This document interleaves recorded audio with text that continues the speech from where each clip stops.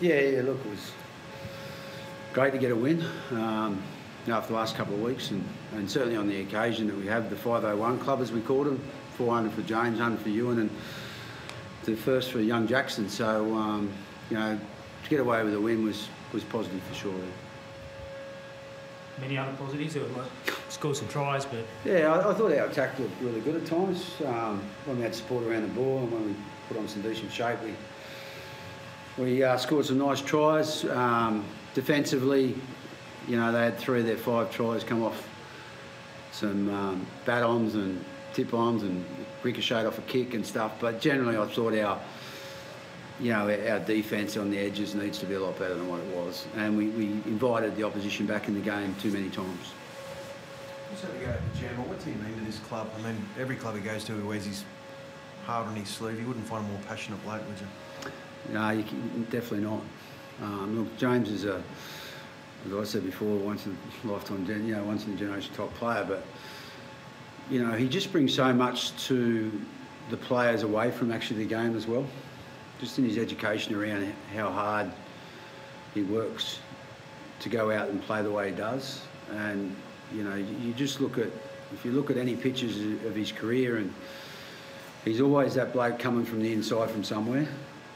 Doesn't matter where, to try and stop that try or try and push that person in the corner. It's just the effort areas around the game that he brings, and he doesn't bring it in any other way but through his effort and grit and perseverance. And he's going to leave a legacy at the club for these young guys to really work hard and do the right thing.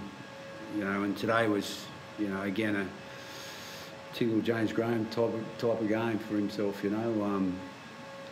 You know, he's in the shed there with his family, which is great. You know, they've come over from England, and his wife and his kids, and a couple of close mates, and you know all the conversation this week around the people that have sent through different things and the videos around it. He deserves every part of that. He's got to thank his fellow Englishman Gareth Woodard for the win today. He was pretty remarkable. He was special. Yeah, I thought 4 weeks ago with him. Are you thinking, what are you doing, Gaz, going back to England? He's going to be. I've said that from back in October, mate. So, yeah, I just said to Gaz today, he was special. He was the difference between us today, winning and losing. And you know, a lot of other people put in some effort, but you know, you just need that touch of class now and again, and he delivered that today in spades. And you know, he's only been back 3 weeks. We got beaten in the last 15 seconds against South, and we had opportunities last week and we didn't close, and we've got to win today. So obviously it means a fair bit to the playing group and to the coaching staff, and you know, while he's on the field, he gives us every chance to win.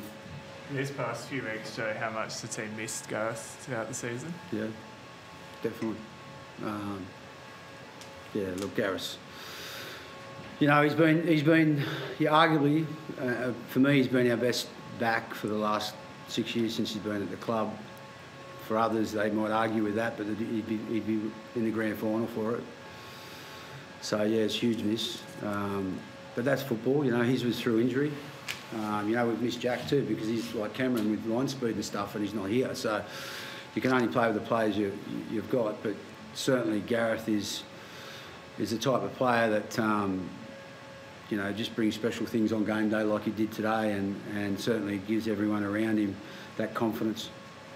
Barry, you mentioned before you kept inviting the Gold Coast back into the game. What kind of scoreline can you expect if you do that next Sunday? Yeah. Look, there's a lot of lessons being learnt out there from a few young fellas as well. They haven't had much experience, but you know, the errors that we come up with are simple errors. So there's just a focus and concentration thing for a few players, and until you play first grade and you consistently get put in that environment and under pressure, you can't get better at it. You know, you get to train and you can put as many kicks as you want. And they'll catch 100, they have 100, but you know, come game day, it's pressure, or a pressure situation where you're catching a pass or being in the right position for defence. You know, you've got to be in a situation of playing first grade to get that experience and make sure you're learning from it as well. So, and a couple other players there that are experienced, that need to make them one-on-one tackles with a lot stronger than we're making them at the moment. I thought our forward pack today were very, very good. You know, some of the metres the forwards got us on the front foot. It was great. But, you know, next week's a different story, mate. You know, we'll buckle down early in the week. We'll enjoy tonight for James. Buckle down, you know, Monday and really come out and try and spoil a few sides to finish the year. You know, we've got Cronulla at Shark Park, which is a local derby, so they'll be coming out to bully us, so we've got to make sure that we don't allow that. So we've got to be ready for a street fight there, and then we'll move on to the team after that. Do you think the team will take some confidence out of just winning the game? Yeah, definitely. Like it's, you know, it's sort of the one against South hurt. Last week we created things we didn't finish. You know, there was a try in it, but still we need to improve. And I thought we improved in attack today in a couple of really good areas. I know obviously the opposition haven't been playing well either, but defensively, you know, we've got to make sure that we've got a big improvement on what we've done today. The last 2 weeks prior to that, it's been okay. Thanks, guys. Yeah.